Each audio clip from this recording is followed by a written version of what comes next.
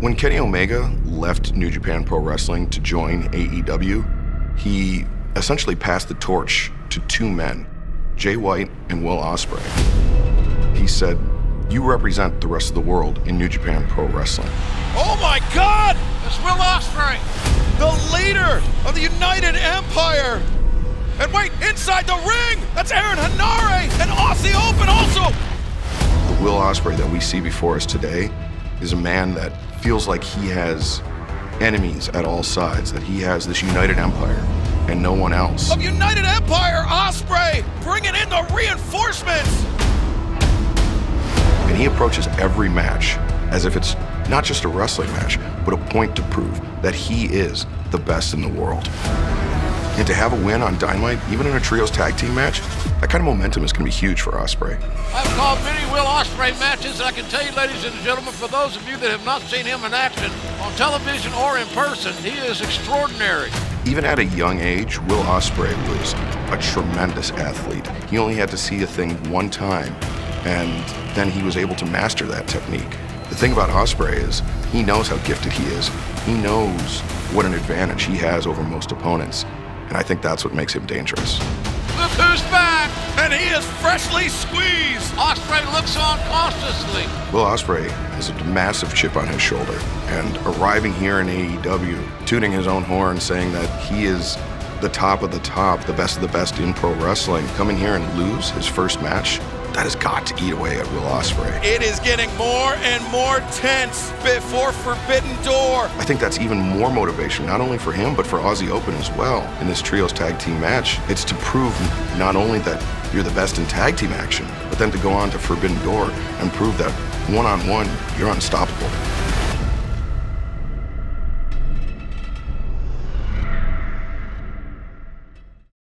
Similar to the Pac and Buddy Matthews match, there's a lot more going on between Malakai Black and Penta Oscuro than just a spot in the tournament. Members of the House of Black, please rise.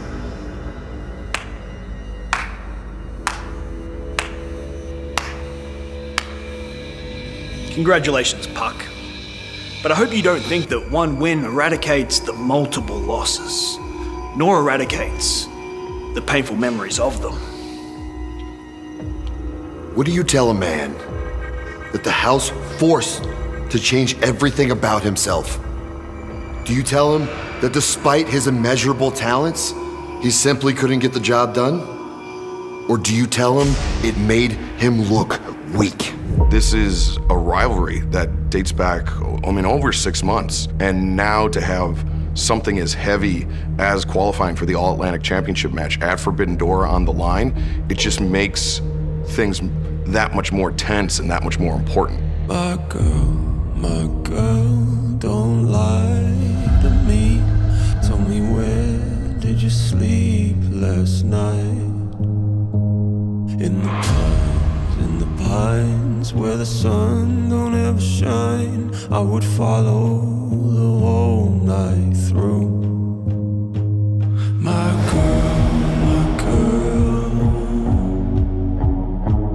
don't lie to me. My girl, don't lie to me.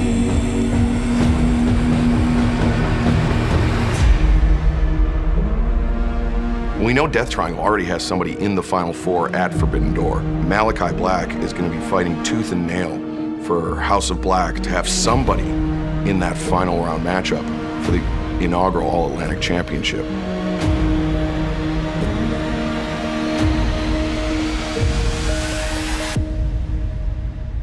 You can wear a darker mask.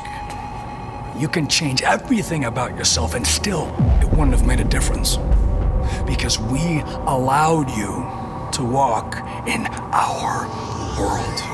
Malakai, para mí, solo eres un payaso intentando ser un chico malo. Penta says, Malakai, you're nothing but a clown trying to impersonate a bad guy. Your time here was given.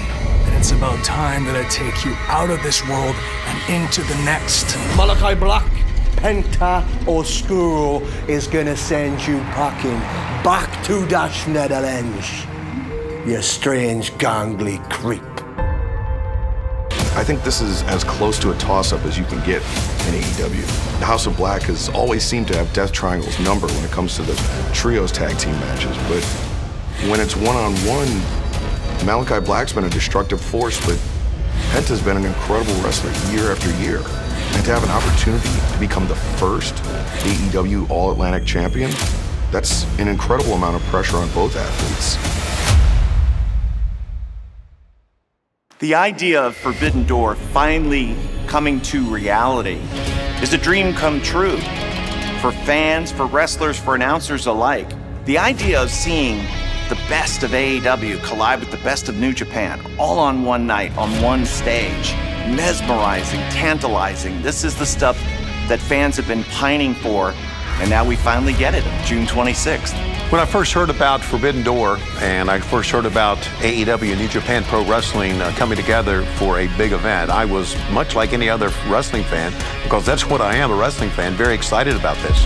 I think fans all around the world wanted to see what we could do against some of the great stars of New Japan Pro Wrestling, and I think fans in Japan wanted to see what AEW was all about and our big stars, how they would fare in the ring against New Japan Pro Wrestling stars. So this is an event that really is going to be one of the most talked about events in pro wrestling, not only for the remainder of this year, once it happens, I think for decades and years to come. And the thing you have to remember about New Japan Pro Wrestling is this is the longest running pro wrestling promotion in Japan. And their history dates back to 1972 when the promotion was founded by Antonio Inoki. And Inoki, you may remember him from the Bad News Bears movies. You may remember him from when he fought Muhammad Ali. Antonio Inoki was a true pioneer in combat sports. And Inoki founded New Japan Pro Wrestling not to just be a pro wrestling company, but to be the premier combat sports company in all of Japan. And because New Japan Pro Wrestling has this tremendous wealth of top-tier professional wrestlers that many American fans have never had the chance to see, that creates so much buzz around an event like this, where the AEW fan that is only familiar with American wrestling is now being introduced to a completely new style. Maybe they heard their friends talk about it, maybe they haven't heard anybody talk about it, but they know the respect that the AEW athletes have for the New Japan Pro Wrestling competitors. And just based on that alone, this is a card up and down full of dream matches, of matches that are happening for the first time and could only happen at Forbidden Door. Going to Chicago to do any wrestling event, anyone who's been around the block a few times, they understand in our industry, in pro wrestling, Chicago has always been a hotbed for great professional wrestling. No matter what style of professional wrestling. I've had the opportunity to wrestle in Chicago many times. Always awesome. But Forbidden Door, being at the United Center, being in Chi-Town, the Windy City, all those gimmicky names, it's perfect. It is absolutely perfect. These are hardcore wrestling fans who understand just how big of a deal it is to have Tanahashi on the show, to have Minoru Suzuki on the show teaming with Chris Jericho for the very first time. So there's a lot of history in Chicago from the wrestling standpoint of AEW, and a lot of knowledge from the fans in Chicago, who once again will be super excited to see the New Japan Pro Wrestling roster, and that's evidenced by the fact that the show sold out in, what, an hour?